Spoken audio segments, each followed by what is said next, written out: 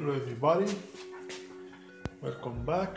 Today I will start by removing the intake, and I hope I can change the accessories support that is broken from the accident. Let's go.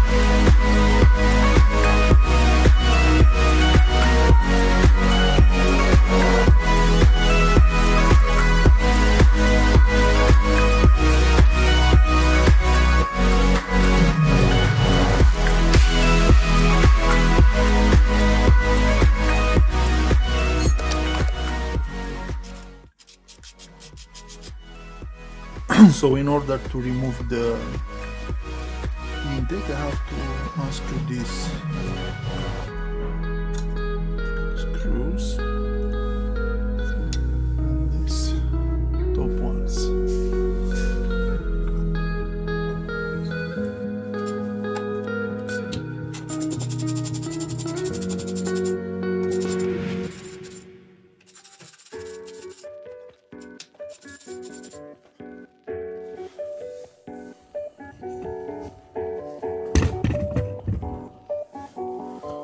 So I have to remove the oil filter.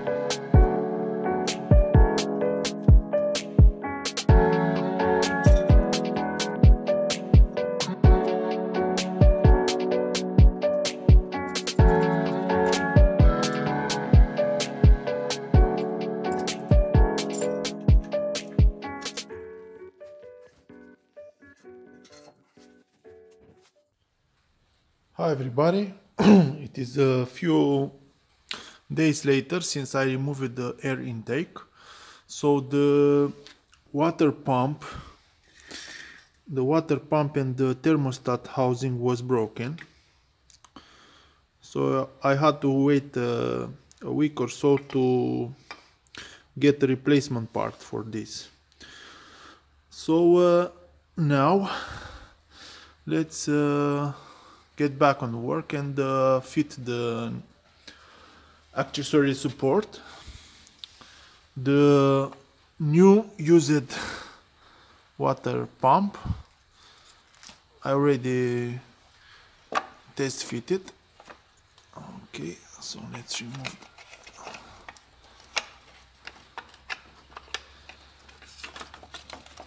Here it is. Okay, let's go.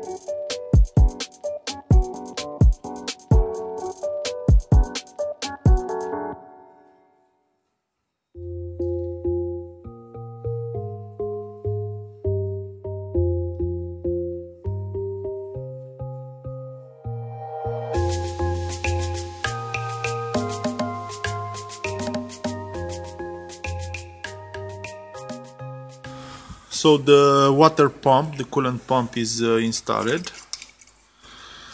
Now, since I removed the air intake, I've seen that this, I don't know how these plates are full with carbon. So that is not good for the engine. So I will clean them before I install back the air intake. So let's remove this. I hope they are all the same.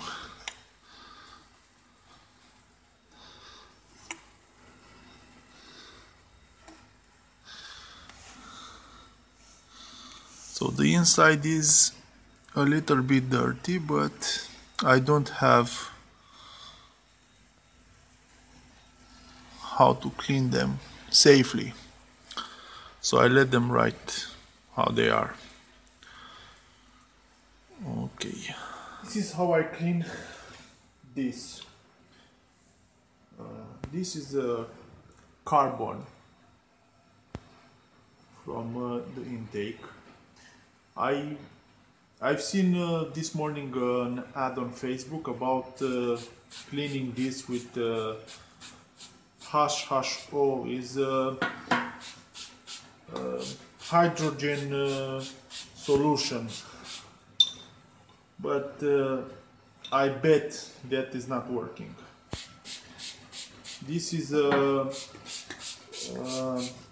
not the bottle from the. This is from another thing. Is not automotive used. In this bottle is Mafra engine cleaning solution. It's very good. I recommend it. Since I'm on cleaning, I will clean this accessory support.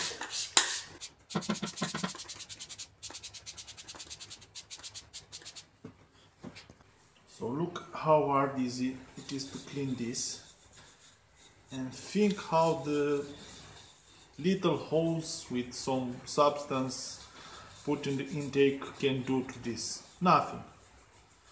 They are scammers. So the soda, this is a powerful substance.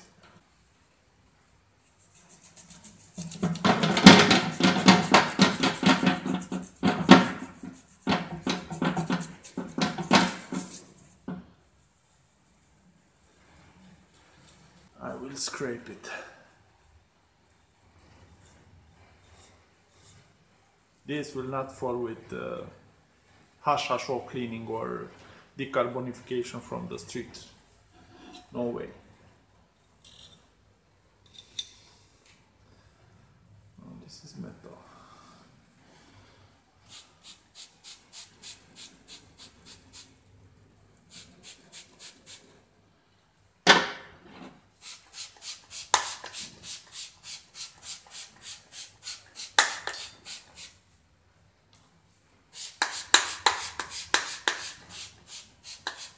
So after 30 minutes in this substance, they are still not getting clean enough. So I tried on this one with the razor blade to get the big piles out, and I think it's working. So if you can clean this with a razor blade and some powerful chemicals, how do you think they can clean this with a hose on the side of the road? This is not possible. They are scamming people. A friend of mine, Lucian from Clean Look Tuning, made a video about this carbon cleaning stuff. He's a tuner, so he's having a dyno.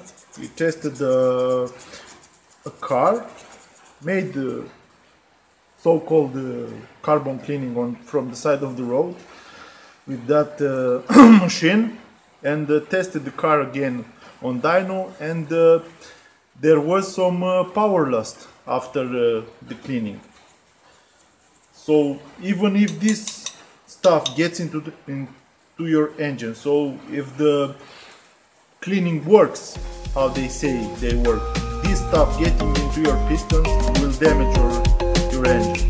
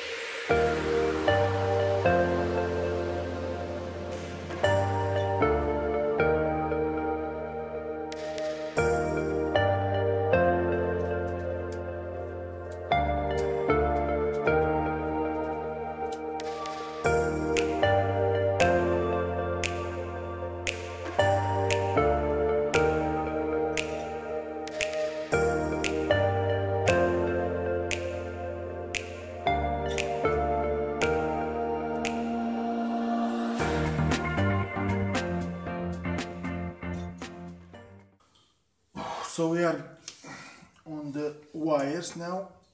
I fitted the air intake, the alternator, one compressor that I have here, so just to see that the position all is good. I will change that later. So let's repair the airflow. This is the turbo pressure sensor. One by one.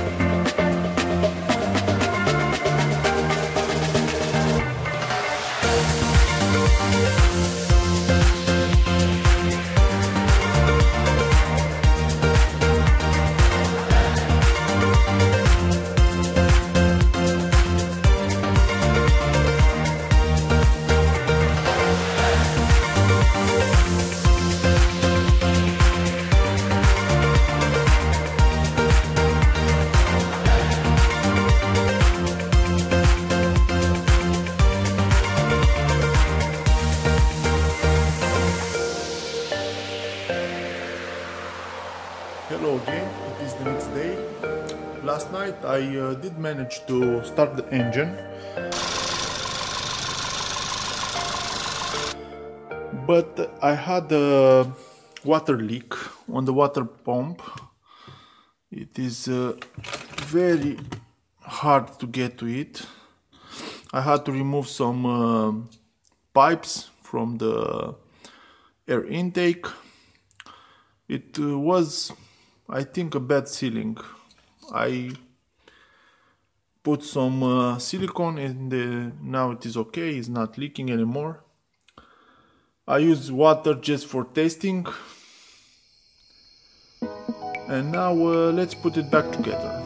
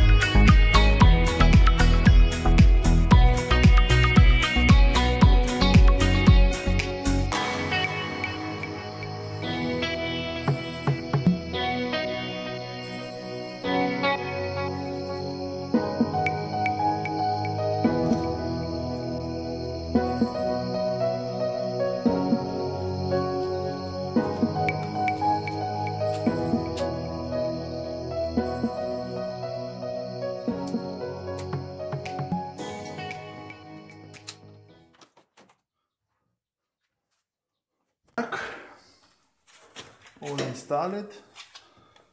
The air intake, the intercooler, the water radiator. Let's see if I have some juice to start it up.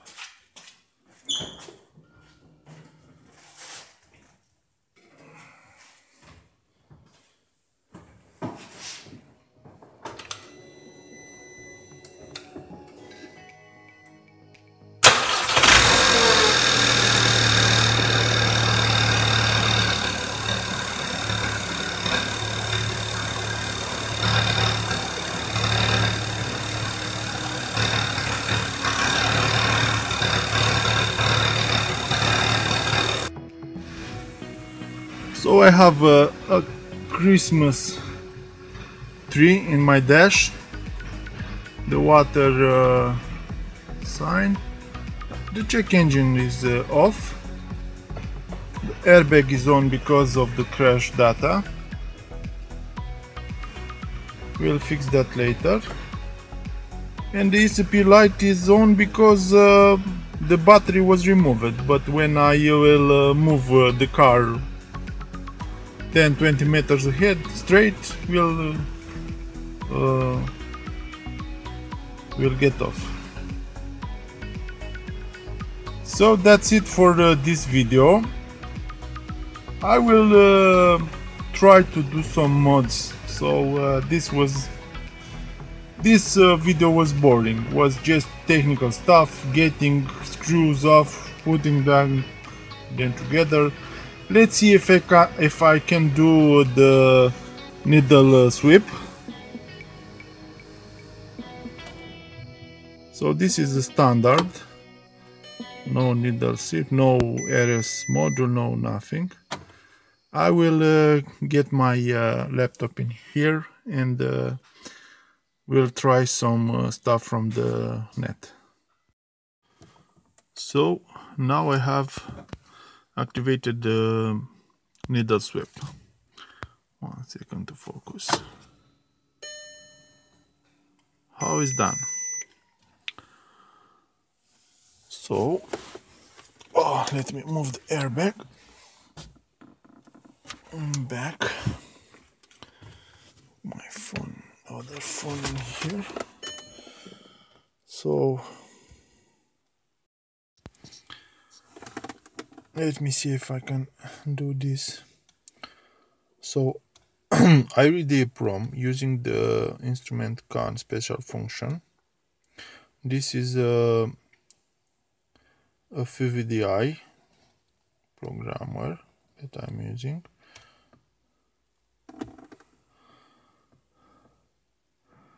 Now it's reading the file. You will get the file from the dashboard. This is the modified file. So on this address 060, where is B2 now, was 92.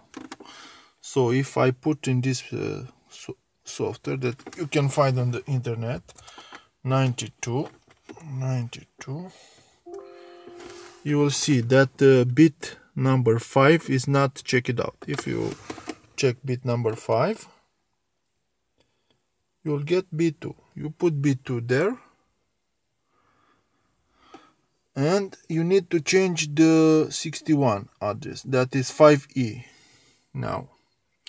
And in my case was let's see, load from file. I will load the original file.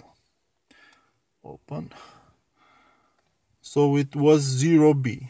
If I put 0B there, 0 and B, you will get this. So you need to activate bit number 2. If you activate bit number 2 is 0 if. That will not work. What did I do? I've seen on the internet and some videos that in order to work you need to activate bit number 6, bit number 4 and deactivate bit number 0. So the address is 5E. Let's read again the file from the dash, not the original.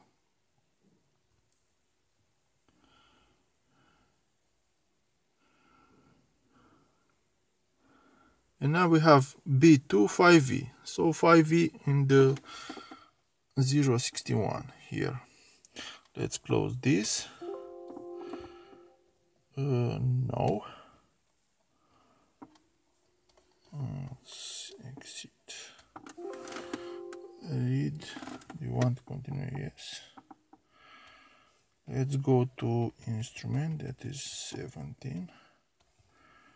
Dashboard. Adaptation. The adaptation channel is 36. Let's go. I close it. So 36. Start. Now it's 101. First was 100.